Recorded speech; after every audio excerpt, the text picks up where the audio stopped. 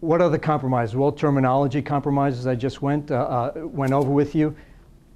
The study that was funded by the NEI did not include the actual 4 groups that we did in the study as it actually occurred.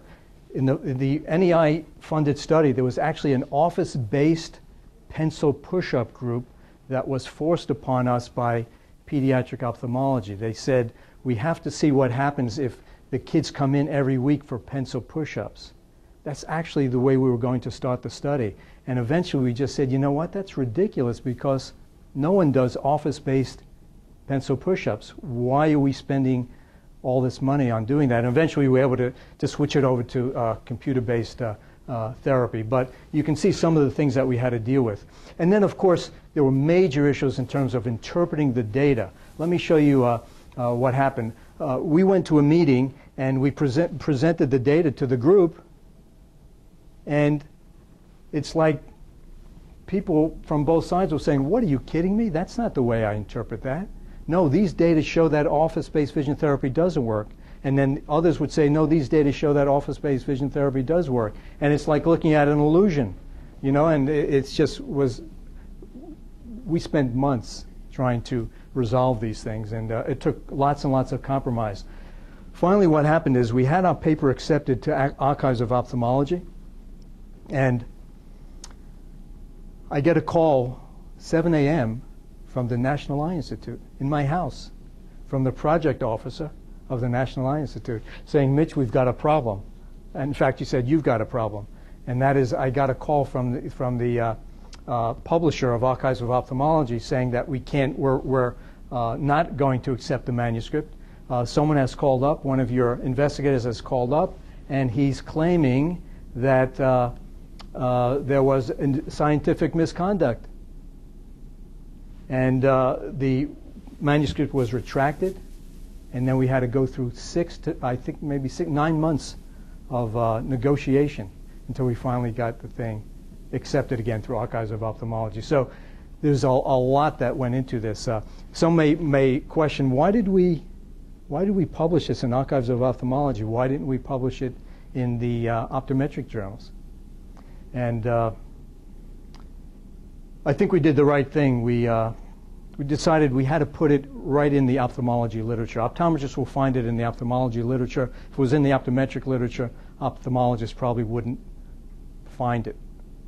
So we put it right in Archives of Ophthalmology. And here's another example of some of the things that went on behind the scene. This is actually the exact text from the conclusion of our study, of our paper. In our conclusion, we say that this is the first large-scale, multi-center randomized clinical trial of treatments for symptomatic CI. It demonstrated that office-based Convergence accommodative therapy with home reinforcement is more effective than home-based pencil push-ups or computer Convergence therapy and pencil push-ups in improving symptoms and signs with CI. That's the way it reads.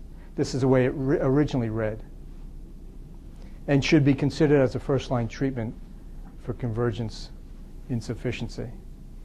We had to take that out. We couldn't get that through, again, with a collaborative group, and in the end we pulled that and left it like that. There was subsequent, what was the reaction of the communities outside optometry? Let's take a look at the editorial that came along with our publication. This is an editorial from David Wallace, a pediatric ophthalmologist. Look at what he says. In my experience, I want to highlight that. In my experience, these home-based therapies are sufficient for patients with Convergence insufficiency. You don't need that office-based, even though they said found office-based vision therapy was the most effective treatment in a randomized clinical trial. In my experience, home-based therapy is sufficient. Patients, and then another issue was that patients in an ideal comparison group would have received equal contact time with the therapist. So this I found most interesting. For all these years, optometrists have been criticized for not having the data. When we say vision therapy is what I use to treat Convergence insufficiency, show me the data. No, I don't want to hear about your experience. It works for you clinically, retrospective studies, case studies. But it's okay after we publish a randomized clinical trial for a pediatric ophthalmologist and archives of ophthalmologists to say, well, I don't care what you guys found, because in my experience as a pediatric ophthalmologist, home-based pencil push-ups is all you need to succeed. So that's a little contradictory. This was a kind of a silly statement, I believe. Yeah, an ideal comparison group may have been equal contact time with a therapist, but we were trying to compare traditional therapies as they're administered in the office setting. No one brings in a patient for pencil push-ups into the office for 60 minutes a week doing this. I mean, it's just not real life. So these were some of the comments that we received. As it turns out, this publication from 2008-2009 was the most often downloaded publication in archives of ophthalmology, more so than anything on macular degeneration or glaucoma or anything else, the one on CITT. So we're pretty proud of that. I stood up in front of the Pediatric Eye Disease Investigator Group one day, a couple of years ago. We're about to start a new study with the PEDIG group, doing a home-based effectiveness of home-based therapy for convergence insufficiency. We're going to be doing a study of 600 kids, probably in about a year. It will start in about a year. Anyway, as we're going through the planning, we're trying to pick out which groups should we use. And my intention was, since the CITT showed that pencil push-ups was not that effective, that we would use home computer therapy versus a placebo group, a nice simple treatment group study. So we got up and we started talking about it, and we said, well, how many of you, this is an audience with, let's say, 100 pediatric ophthalmologists, 50 pediatric optometrists. And we asked, well, after the CITT results, after you've read that paper, how many of you are still using pencil push-ups as your primary treatment option for convergence insufficiency? And 90% of the pediatric ophthalmologists said that's what they still use. They're not, in spite of what they read, they still feel, well, it's a lot cheaper than office-based vision therapy. If it doesn't work, we can always use office-based vision therapy, which I guess is you could understand it as a possible suggestion, but it was surprising to me that this is the reaction. So you can see it's even after you present the results of a randomized clinical trial, it doesn't mean you're going to get immediate acceptance of what you publish.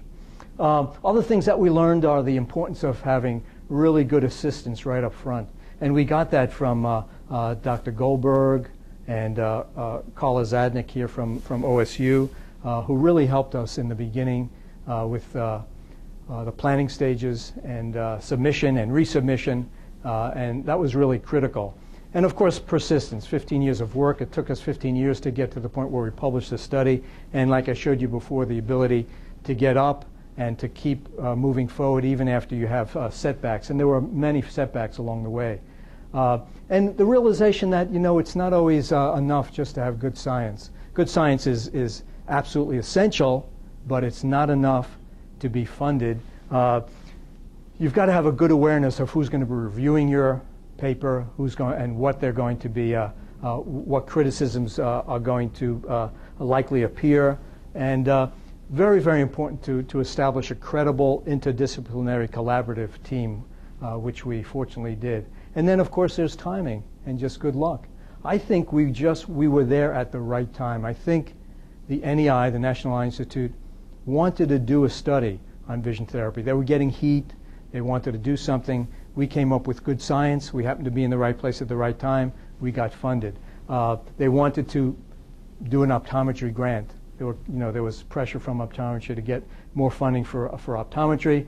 And I think we happened to be there at the right times in terms of the construction of the NEI Executive Council, which is the final leap, the final obstacle before you're funded. I think we had the right composition. So it was good science, a lot of hard work, important assistance from a lot of collaborators, and a little bit of luck and timing as well. You might be interested in what we're doing now in the future. I told you what we've done up to now. I mentioned that we have this Pediatric study that is about to begin, in which we're going to study 600 children. There's going to be a placebo group, a home-based computer therapy group, and a pencil push-up group. We're going to look at the same kind of outcome measures as we used in the CITT, and there's also talk of using reading as a secondary outcome measure and potentially attention as a secondary outcome measure. In our own group of CITT investigators, the same group that did the initial study, over the last 2 years, we've done some pilot study. We've looked at 50 children with convergence insufficiency. We've treated them with office-based vision therapy, and we did a reading battery and an attention battery of tests before and after. And we have some interesting data which we're going to use to hopefully submit a large-scale randomized clinical trial type proposal again to the NEI. And this time we're going to try to answer the question, if you treat CI successfully using vision therapy, do you actually get a change in reading and attention? So we're hoping that over the next year we'll submit that grant. And another grant that is in the works right now, we're doing this would be a VA, Veterans Administration funded study on the effectiveness of treatment of CI after TBI. Some of you probably realize that the soldiers coming back from Iraq and Afghanistan, the signature wound, the signature problem is blast injury. And recent studies have shown that one of the most common vision problems after blast injury is actually convergence insufficiency. So we're going to put together a study. We have 6 different VA sites, and hopefully that will be something that will be funded. The group is just forming now, so this is really preliminary. So that's where we've been, that's where we're going, and now you know the rest of the story. Any questions?